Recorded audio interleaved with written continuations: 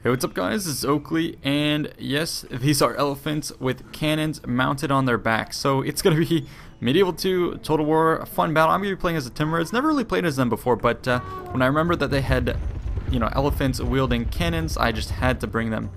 So I'm going to be basically bringing this Timurid force that has a lot of these cheap troops, handgunners in the front, but then really cheap halberd militia. I do have some Nephthyn guys just to hit the high armor units that I face, and then I have 3 of these Kharizmian cavalry. On my right flank is going to be actually Indy Pride. He's been playing as Egypt here. He also brought a contingent of light troops, so a whole bunch of these desert archers just in the front, and then he has some of these halberd militia that he's pushing to the left, and he's also coming in with these Sudanese tribesmen, very light but still deadly warriors nonetheless. They're going to be pushing kind of to support my flank, and then he has these royal Mamelukes, 3 of these guys as well. And the reason he's pulling back is because the Russian player over here is secure atop the hill. My guys are going to be charging forward, and you can see the army behind me is actually going to be Pixelated Apollo here, gloriously coming up through the desert sands. And he's going to be the Turks. He has a mix of Janissary musketeers along with a whole bunch of cavalry and Saracen militia. So definitely a glorious force. And then just at the first cannonballs that go off this battle, the first kill of the game happens to be my general, so I was super pissed about that. My elephants are starting to run and start to panic, so I'm going to immediately put them behind a hill. So you may be asking the question, how did he get killed? Well, the enemy brought cannons, and that's going to be the force facing off against us here. The Polish army here with some Serpentine artillery, 3 of them going to be starting to bombard my elephants, and they see our forces arrayed in front of them. They should start to quiver, because all Poland has as a front line is peasants, and we can run those guys over. What they do have, however, are these Polish retainers and Polish knights. Some of them right there, are those retainers? Yeah, retainers. And then we have some of Polish guard, very, very heavy cavalry, and they're lining up against our dudes. Over here we have the Moors coming up slowly but surely with some bodyguard and dismounted Christian guard, so that should be a little scary. Meanwhile, Russia is going to be holding the top of the hill. Just wanted to cover a little bit of this. I have put my heavy gunners up front, handgunners I should say, to try and start forcing these guys back, and it looks like we're going to be able to do that. Pixelated is doing a good job of helping reinforce my lines with some of these Alan light cavalry, and then I'm moving forward with my spear militia just to ward back the enemy cavalry. And then I'm going to continue to push forward with my handgunners right here. I have kind of crept my elephants up through here to the point where they can now reload and get some shots off. You can see it's already starting to do some damage.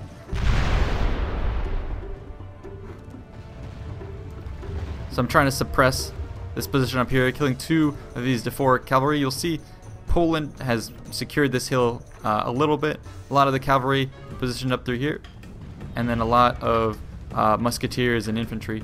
Anyways, the enemy did a sally and just ran right over my spear militia. They're down to 21 men left, so that's what happens when you're not adequately protected. I was hoping to get some, volleys with my units right here and make those guys pay, but they didn't really lose too many men in the process.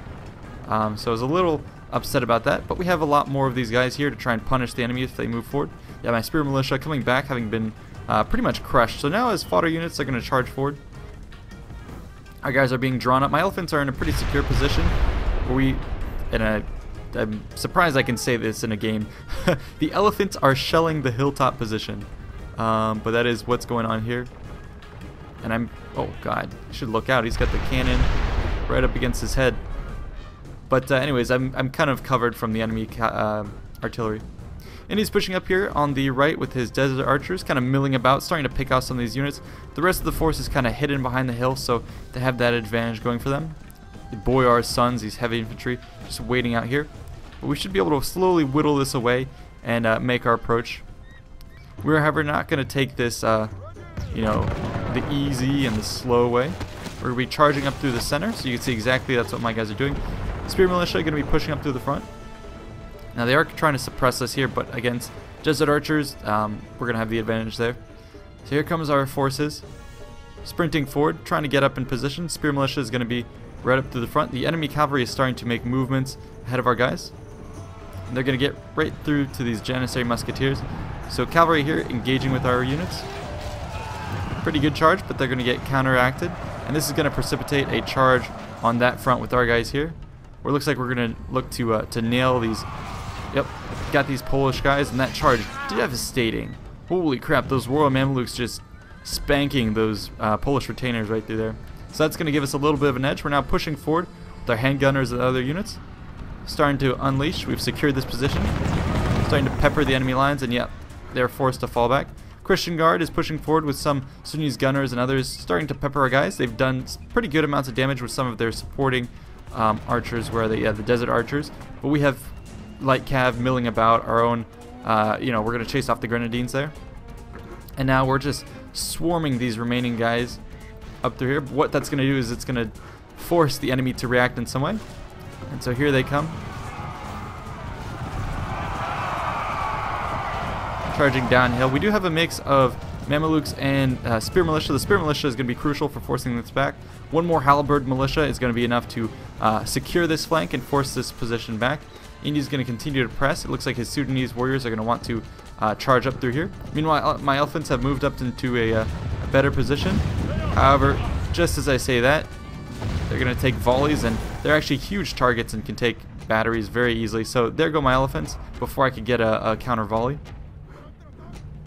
Up to the center, my handgunners are going to try and stand firm. I'm going to try and intercept these cavalry with my units right through there, but the enemy's going to charge right on through. Don't get any volleys off, but it does mean I get my halberdiers in through here. We're going to be chasing those units back. So caught a couple of them, and we're slowly trying to close in on the enemy line of peasants and serpentine units. Combined charge against the cav, so we're warding that off, allowing us to push forward. Up through the top, Indy has sent his guys en masse here. They're now going to be cresting the hill. The Sudanese tribesmen going to be attacking Boyar's son, who are being kind of suppressed by the archers. You can see in the distance all the stuff that's going on here. So an epic fight to be sure. Royal Mamelukes going to be cleaning up units, circling around back, and then charging here. So now it's going to be an all-out assault. They have been able to hold this side with huge amounts of heavy cav, but we're encroaching on that. Up to the middle, we're pulling back a little bit to our defensive position. Our Janissary Musketeers doing good work,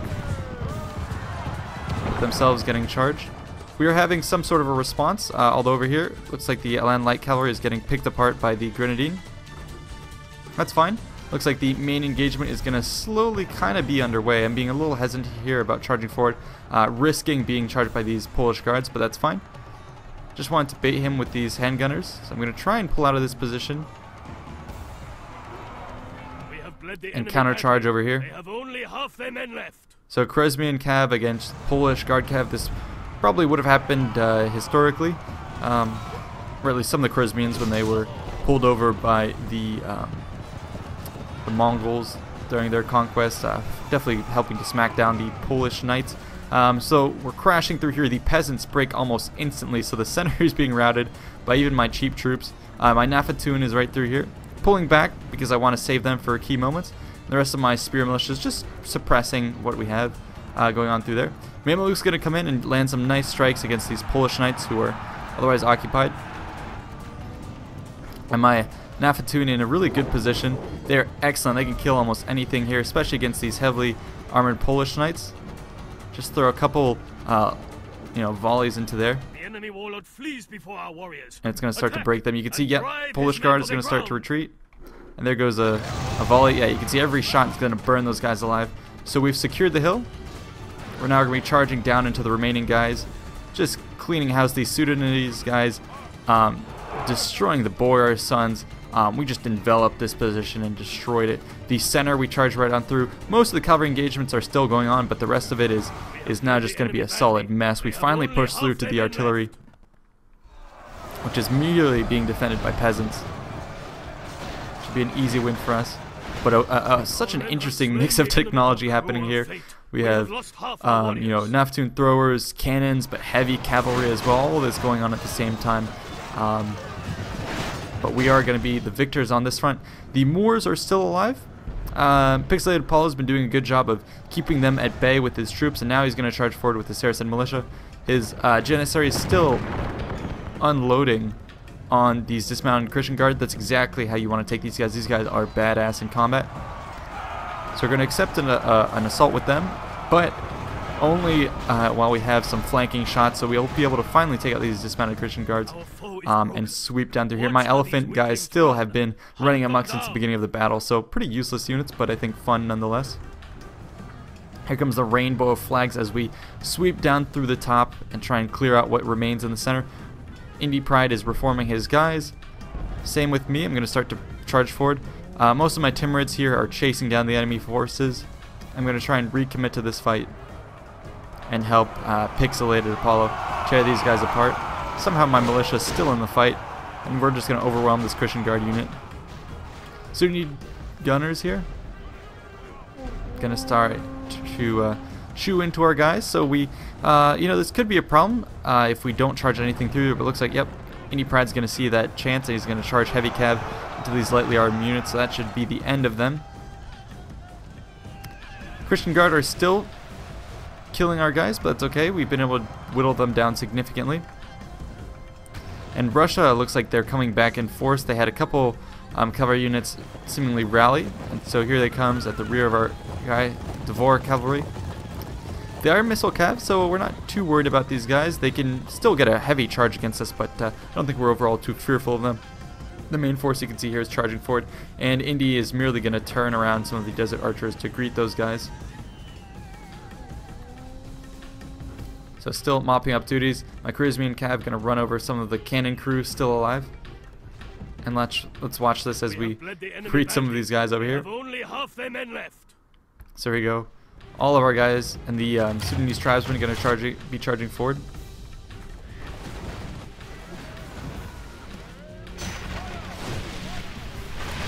Crazy battle going on.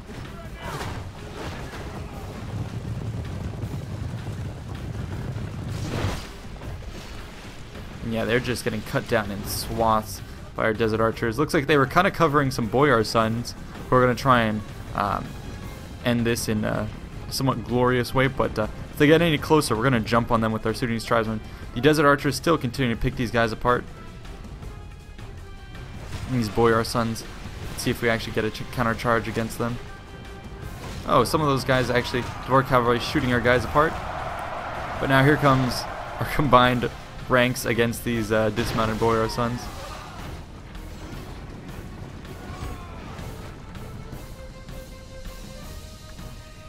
They're actually killing some of our guys, but yeah, we should be winning this up. In the rear, handgunners are still continuing to shoot at this bodyguard unit that's somehow been alive in the middle of our fight. Christian Guard is running up against me. That's exactly where these Snapatoon guys can just clean house. I mean, really easy kills on them. So there you go. Gonna break the Christian Guard. Janissaries and all these Turkic forces are gonna be pulling back. We've basically slaughtered this force, and now we're gonna be collapsing in on the remaining general, who's somehow still alive. Gonna have my Naftoons get the last couple volleys against this guy. There you go. Perfect clay pot right in his face, and that is gonna be it. Last one is still gonna try and get away. I'm not sure if he's gonna get shot down or anything, but there is no running. We have a ton of guys left. Meanwhile, the boyar sons were actually finally destroyed, and we even have more Naftoon guys. You can see how awesome these guys are. The enemy should probably charge them with cav, but if they go uncontested, they can do a lot of damage. Yeah, it looks like we're gonna get them pinned down, so keep them in place. Follow up with a couple nice volleys right through there. Boom, 2 for 1. And there you go. So I hope you guys enjoyed. This was definitely a huge battle. Goofiness going around, but definitely very enjoyable. I love these Medieval 2 fights. So if you have any other recommendations for stuff you'd like to see, definitely stay tuned for that. And it was a great pleasure, as always, to play with Indy Pride and Pixelated Apollo. Check out both of their channels. I'll link them below. They're really fun guys, and they run great channels. So yeah, let's go ahead and fast forward this. And well, didn't even need to. We can just take a look at the kills. Yeah, looks like myself not getting too many kills. Actually, the least amount. Taking a lot of prisoners though, so hell yeah, doing work. How many guys did I bring? I brought the least amount of guys. Lost a fair amount. So overall, I didn't do too well. I had a lot of fodder units and the elephants that didn't do too much. But I think overall, in combination, we did well. Indy doing the bulk of the killing, cleaning up the Russians, and then sweeping down on us. Let's take a look at how the stats broke down between different units. Can't sort these. Casualties inflicted. So who did the most? 56. Halberd Militia actually, probably cleaning up some of the peasants. And yeah, nothing too impressive right there. Some of these guys, Crimean Cav, yeah, running down 176 routing men. So not too impressive from my forces. Nafatoon, however, still getting 30 and 15. So solid all around. It got us a victory nonetheless. So hope you guys enjoyed. I'll see you in the next one. Peace out.